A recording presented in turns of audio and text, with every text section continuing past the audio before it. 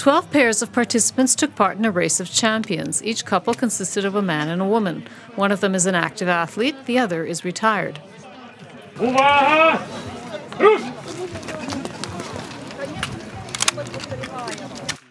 The first task was target shooting. The results of this round determined their starting position. Serhiy Sednev, a medalist of the World and European Championships, and Olympic champion Vita Simorenko won pole position for the race on roller skis, a summer variant of ordinary skis.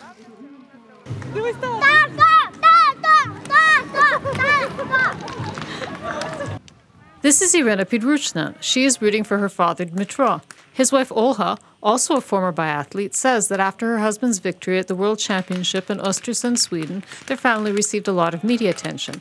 But stardom hasn't spoiled Dmitro.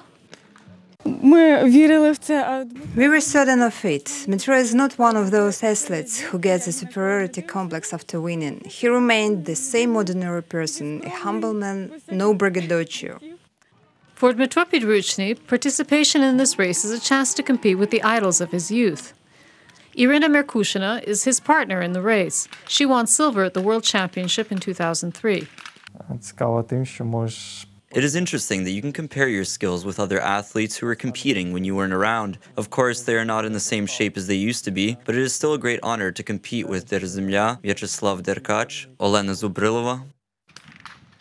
Juraj Sanitra is Pidruchny's coach. He is Slovenian and has been working with the Ukrainian athlete for the past 4 years. He plans to get his trainee into top shape by the 2022 Olympics in Beijing, but he says that winning the World Championship obliges him to push even harder.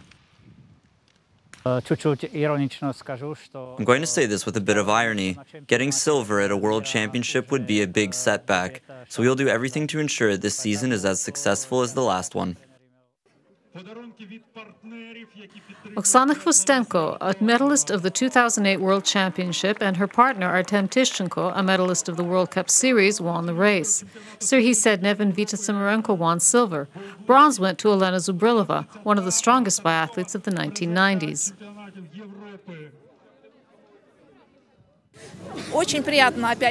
It's great to feel a gun in your hands after so many years and to shoot.